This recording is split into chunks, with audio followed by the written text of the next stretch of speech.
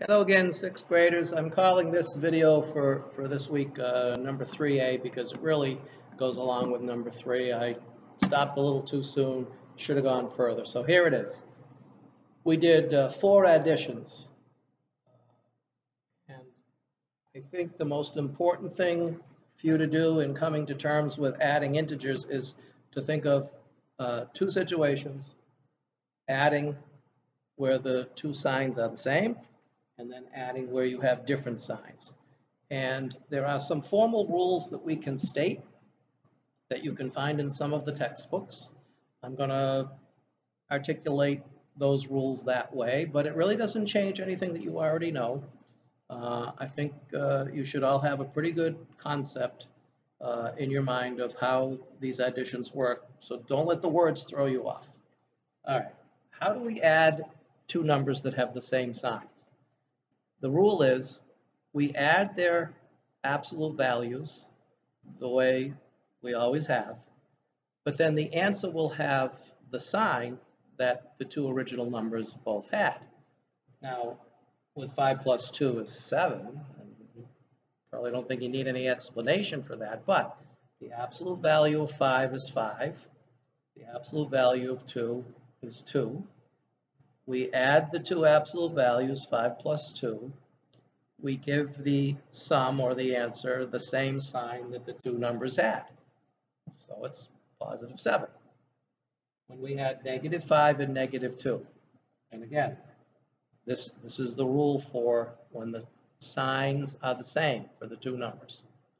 Negative 5 plus negative 2. Add their absolute values. The absolute value of negative 5 is 5. The absolute value of negative 2 is 2. Add 5 and 2, but then give the sum the sign that the 2 original numbers had. So rather than 7, the sum is negative 7. And notice the symbolism that I wrote here. Negative 5 plus negative 2 equals the opposite of 5 plus 2. Do the 5 plus 2, but then make it negative. Okay? Now, these rules correspond with what the vectors are doing. When we did 5 plus 2 is 7, we were 5 to the right, and then we were 2 more to the right. That's why we added 5 and 2. And of course, we ended up at positive 7, the same sign of the original 2 numbers. With negative 5 plus negative 2, negative 5 is a vector pointing left by 5. The negative 2 goes 2 more to the left. So that's why we added 5 and 2. But of course, we ended up at negative 7, so we took the sign that the 2 original numbers had, negative. Okay? When the signs are different. 5 plus negative 2 or negative 5 plus 2. In either case, the signs are different. Here's the rule.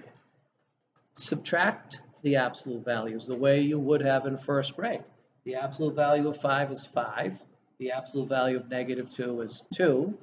You do 5 minus 2, and then the sum will have the same sign as the number with the higher absolute value. In this case, 5 has a higher absolute value than negative 2. The 5 is positive, so the answer is positive. And by the way, after writing 5 plus negative 2, I wrote 5 minus 2. Well, there's 2 things to say about that. First of all, that's what you have to do mentally to get to the result. But also, these 2 things are equivalent. I said in the previous video, we're not really doing subtraction, but this is sort of a spoiler right here. We're going to define adding negative 2 as subtracting 2. Our definition of subtraction, which we will formally cover in a future video, our definition of subtraction will be to subtract a number, you add its opposite. So to subtract 2, you add negative 2. Okay, we'll leave that there for now. But what about negative 5 plus 2? The signs are different. One is negative, one is positive. So we're going to take the 2 absolute values and subtract the way we would as a first grader. The absolute value of negative 5 is 5. The absolute value of 2 is 2. We're going to do 5 minus 2. But this time the answer will not be 3. It'll be negative 3 because the number with the higher absolute value this time is negative. So the answer is negative. The absolute value of negative 5 is 5. The absolute value of 2 is only 2. So the answer has the same sign as the -5 because of that higher absolute value. And notice again the symbolism. Notice that I wrote for -5 plus 2, in parentheses, I wrote 5 minus 2. You have to do that mentally, but then you have to realize to make that negative, I put the minus sign in front of the 5 minus 2 so that the answer comes out to be -3. And as far as the vectors are concerned, this should correspond in your mind with those vectors.